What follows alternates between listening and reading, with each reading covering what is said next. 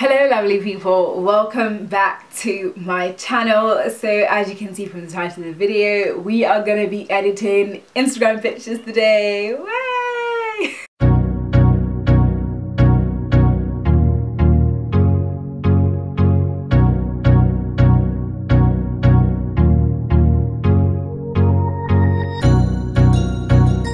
I'm so excited to be filming this video because I finally have a new space. Look guys, I'm able to move my arms around.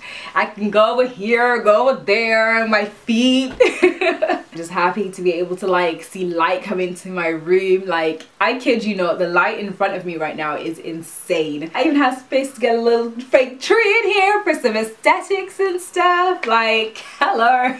Guys, I'm not gonna lie, I am feeling a little deflated right now because I just finished filming. I literally just finished filming this video and I go into my iPhone and the screen recording that I did showing you guys how I edit the videos literally just ain't there. It disappeared and I'm just there like, wow. I felt like, you know what, let me just bang it out again. Like, I just have to get it done. So hey, take two. So I'm gonna get comfortable again because my bum has already been numb for sitting down for so long. Not gonna lie, but we're gonna whiz through it. Hopefully, you know, this time should just be a lot more quicker than the last. So let's just get into it. Okay, attempting to record my screen now. I'm gonna put my screen up over here because it makes more sense because obviously I'm positioned over here, so you know, more space over here. But yeah, so let's just get into it. So yeah, I took a few pictures yesterday in about 3 different outfits and yeah, I already went through the ones that I liked and I favorited them, and here are just a few of them. They just look really cool. I love these ones, they're so pretty. A little bit overexposed, which I'll obviously fix when I show you guys how I edit.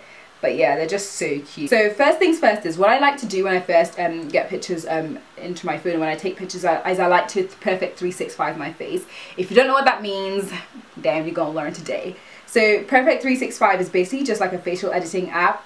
A face editing app that, you know, just allows you to smoothing and what do you call it, smooth and heighten like certain facial features, or you know, just make your eyelashes pop a little more, all that good stuff. Make your lipstick like a little more, you know, I don't know what that means. Perfect 365 just allows you to kind of just enhance certain facial features that, you know, you like, whether your makeup or, you know, your highlight or in all those little things. You can do that on there. So I'm just going to go into my favorites folder. I'm just going to edit the photos I already edited previously because I know where I'm going with it. So let's do it. I'm going to edit this picture. Let's go with this. Okay, I don't know why it does this. Like, every time I click into the app, it like literally like gives me a makeover, and I don't want a makeover. I don't like it. It's just so dramatic. We don't need that over here. We're only here for simple, natural looking editing. Along the bottom of the screen, you can see it has all these like different tabs, and I'm just going to go into my look. As you can see, like, here are some presets I already created of like facial of the makeup that I normally like to do, or things I like to enhance when I've got like, when I'm editing a bunch of different pictures, because it just makes it easier to save the look and then put it onto a different picture. So over here you can just see like, yeah, these are all the pictures I've edited. So I always create a new look for every picture I edit, because I think when people think, oh, you edit your pictures, you edit your face, it's like a massive change from what it is. No, it's really simple, like really minimal. I've clicked on the original tab right now, which means there's nothing on my face. This is literally the picture as it is. So what I'm going to do is I'm going to go into tools. So I'm going to click on face, and you can see all the different things you can do along the bottom, and I'm just going to click on face because that's what I'm working on right now. And I'm going to go into soften skin, and with this it literally just smooths out your face, like, and it just looks so much more cleaner and put together. Sometimes this is what I do to pictures if I don't feel like, you know, doing the whole shebang. Like, I just smooth it out and I leave it at that. So I'm gonna probably bring it up to maybe a 50. No, that's a bit too much. Maybe a 40. Why do I have this accent? I don't know. I'm gonna bring it up to a 40. Okay, so I like that. It's very simple. Doesn't look too fake-ish, I guess, or whatever you call it. Now I'm gonna go into the foundation. I'm gonna darken up my face a little bit, just because I feel like when I do take pictures in bright light, it does wash me out a little bit. So I'm just gonna use the darkest foundation shade available, and I'm gonna bring that down to a 30, I think. Let's have a look what that looks like. Maybe a 35. Yeah, that's the before, that's the after. Before, after. I like that. Yeah, it just looks so clean. It just makes my makeup up a little more. Like the darker my face, I feel like it just makes my ugh. I feel like the darker my face or my foundation, it just makes my makeup pop a little more. Like my lips pop more, my eyes, my eyebrows, like they look, everything looks a lot more fuller and just more like put together, you know. So I think I'm gonna leave it like that. And what else would I do now? Oh, lashes. We need some good lashes over here. So I'm gonna go to the eyes tab and I'm gonna go to eyelashes, and I'm going to use, so I think that one over there like looks pretty good. I'm gonna zoom in a little bit just because I feel like this eye over here looks a little dysfunctional. So I'm just gonna go onto that little tab at the top, if you don't see that. So it's this, and it just allows you kind of like pinpoint your facial features exactly where they are. So everything kind of goes like, it just kind of works according to your facial shape, I guess, or whatever. So this I'm gonna move over here so my eyelashes can seem a little more natural. Just where am I gonna? I'm just gonna work with this.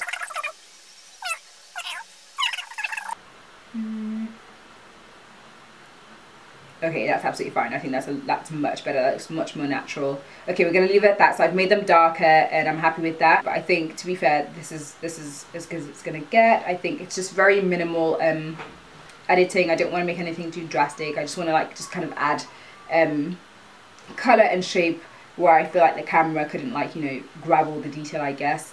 So yeah, I'm gonna leave this picture as it is. I think it's fine. I'm not gonna do anything with the eyeshadow because I think it looks really nice, like the way it's so subtle and it looks good. Yeah, so I'm gonna click on detail, and when you click on detail you can literally see the changes you've made in terms of the difference, you know, that's before and after, I guess. So that's the before and that's the after. So you can see it's very minimal editing, literally just smoothed my face, made my foundation a little bit darker. My eyes pop a little now that I've got some like lashes on there, you know. What I'm gonna do actually is I'm gonna go to lips, and I'm just gonna change my lip color. I'm gonna bring that down a little. Just that color kind of darkens it up a little. It's like a nice nudish purple tone, and you can see it just darkens my lip up a little. Like, I like that. So yeah, we're gonna go back into detail. You're gonna see, like, so that's the before and after again. So very minimal editing, just to enhance what the camera took away, and I think we're good to go. So I'm gonna save that.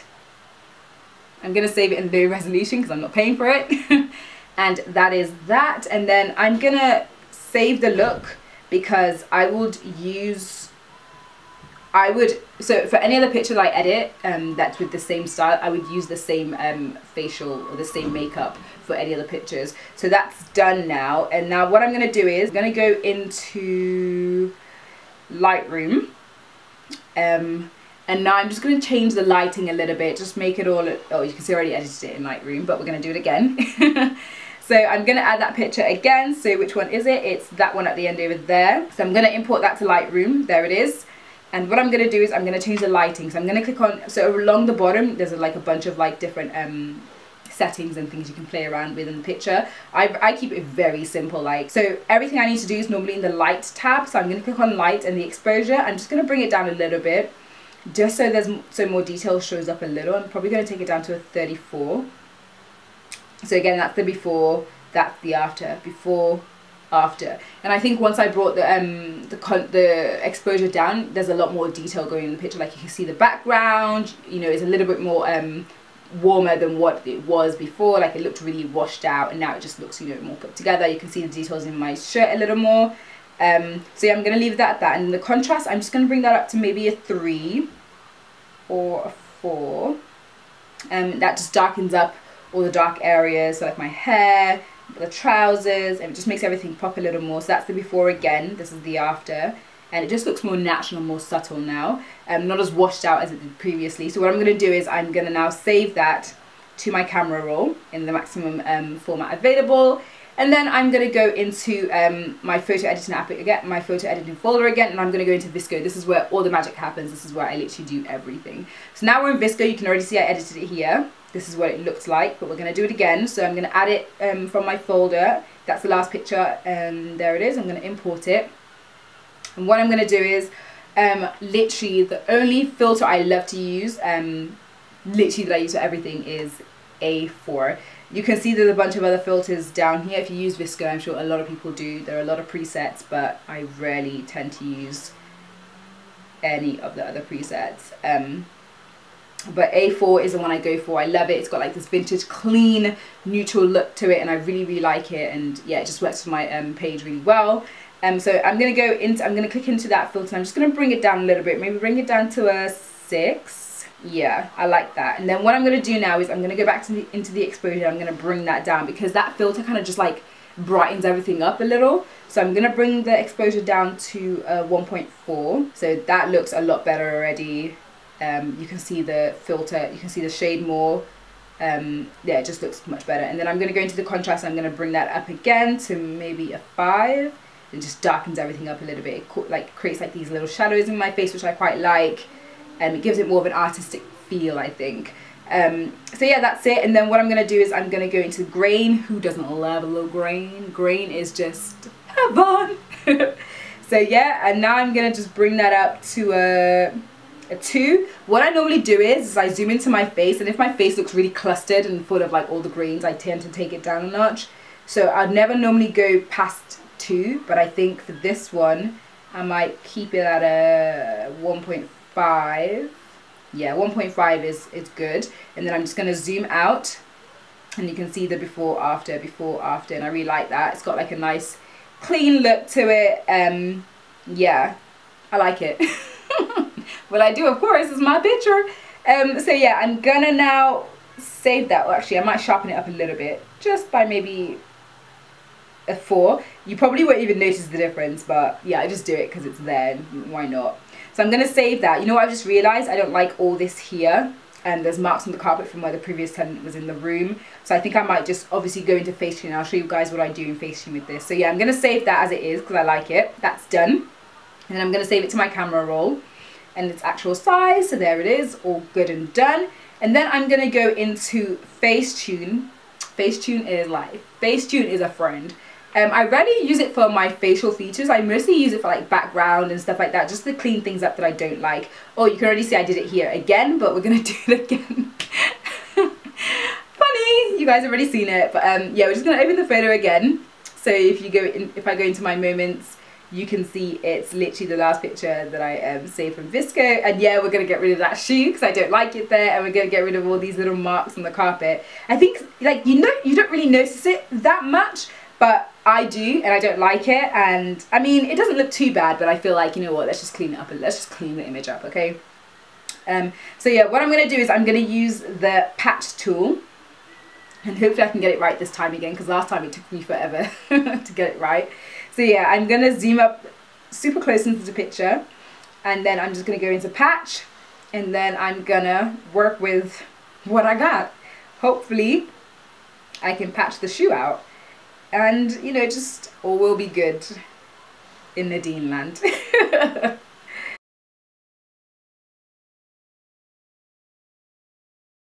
Okay, whew, we're good to go. Okay, so what I'm gonna do now is I'm gonna save that because I like it, and then I'm gonna go into the smooth tool, and I'm just gonna zoom in. I'm just gonna smooth it out to make it seamless, to make it flawless. Let's just do that.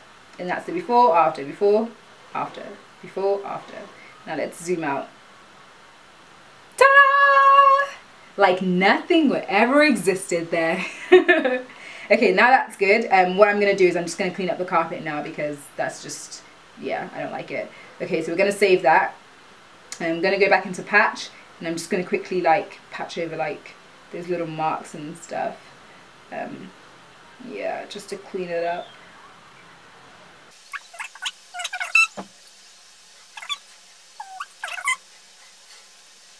That's much better, I think. Yeah, we're just gonna save that. And that's the before after, so you can see literally where all those prominent marks are now gone. So yeah, I'm happy with that.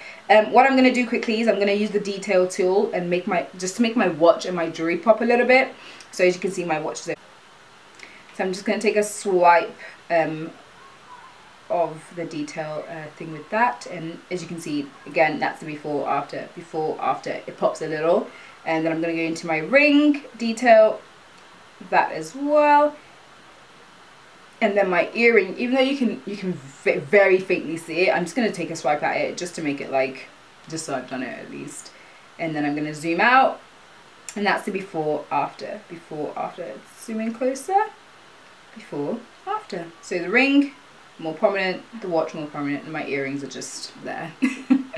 Okay, so that's that. I'm gonna save it, and I'm gonna save it to my camera roll. And I think that's it with this picture. There's nothing else to do really, because it's like an editorial style. It's just the outfit, let the outfit do the talking, I guess. There's nothing else to add. The filters there, and yeah. I mean, let's edit another one just so you guys can see again how I'd go about it. So again, let's go back into Perfect 365. Let's take a different picture this time. Let's go with this one. Let's go with the snake print. Okay, again, why? I don't know. Anyway, let's go back to the original.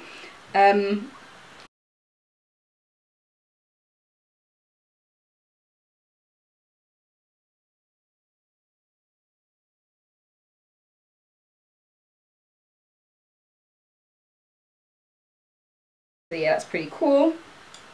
I'm gonna save that, and then we're gonna save that to my camera roll. There we go. That looks pretty cool. Okay, so once I've kind of edited the pictures, as you can see over here, so that's edited now, that's done as well, and the few others that I worked with last night as well, you can see that's what they kind of all look like.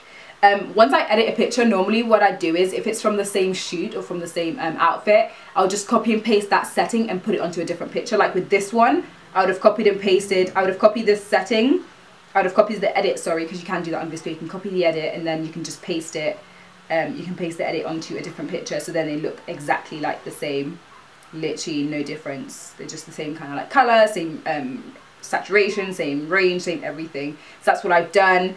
These ones I've kind of left out because they're a lot more like brighter, they're more close-ups, they look more delicate, so I'm going to change those a little bit. But for the most part, like all the full body outfits and stuff like that, like they all got the same kind of thing going on. So anyway, once I've edited the picture, what I do is I then go into my social media. I don't know why it's called social media because it's still kind of editing, but then I'd go into preview. Yes, I do have Tinder. No, I do not use it, but maybe I should. But anyway, let's ignore that. So as you can see, I've already imported the picture into my preview, because this allows me to kind of like decide where I want to place the pictures and how they look and stuff. And as you can see, I already put that picture in there, so that's probably where I'd input that picture because I think it looks really good. Let's import the snake dressy one. Where is it? So all photos, the last one there that I edited. Let's bring that in. So yeah, when I put my pictures together, I just love to like kind of have everything like complementing each other. So like a lot of my time is focused in preview, which is where I play around with the positioning of my pictures, just so I make sure everything kind of looks good and works well together. Normally what I like to do is I like to have a long shot, then a medium close-up, and then a close-up. So as you can see here, we've got like it's a little bit of a long shot, but it's more of a medium close-up, but I'd say it's a long shot. Then we've got a medium close-up because it's, yeah, again, it's probably the same as the other one.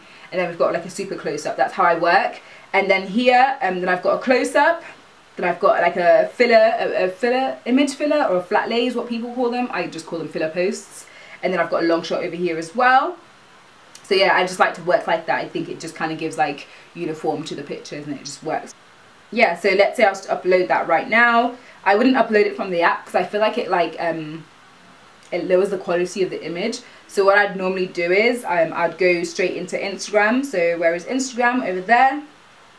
And what I'd do is I'll just go straight into my feed and I would look for the latest picture. So I'd always go back into VSCO Cam and resave the image. Then it obviously shows up top and it shows like the latest picture that's been downloaded to my folder, and then I'll just change the ratio of this, I think, because this is the full screen on Instagram. So but anyway, so yeah, that's the full ratio, almost the full screen of the picture's almost taking up the full screen, so whoever's looking at that would get like a full view of that, I guess. And then obviously when we go into my feed, when it's in its like grid form, it looks pretty good as well because you can see everything without having to go into it as well, which I quite like. When you're on the grid view, you can still see everything as it is. So yeah, I'm just gonna go ahead and delete that now because I'm not gonna upload that just yet. So yeah, that is it. Whew. Whew. that is it for this video. I really wanted it to be a short video, but obviously having to refilm it again, and I blab a lot, like I talk a lot. You guys, if you haven't noticed it, well, you do now. This was supposed to be like maybe like a 10-minute video. It probably ends up being 20 minutes, who knows. But if you do watch it till the end, thumbs up to you. Well done for sticking through. Hurrah! I really hope you guys enjoyed it. If there are different apps and different ways that you guys edit, or like share with me, connect with me on my social media, which I'll put right here. I hope you find this video very useful if that's the kind of theme you're going for. I think mine is more like a clean, minimal vibe. Again, thank you guys so much for watching. If you want to see more content like this, let me know in the comments down below. I'd love to create more videos like this. But yeah, whew, my throat hurts from talking too much. But anyway, thank you guys so much for watching again, and I'll catch you in my next video. Bye.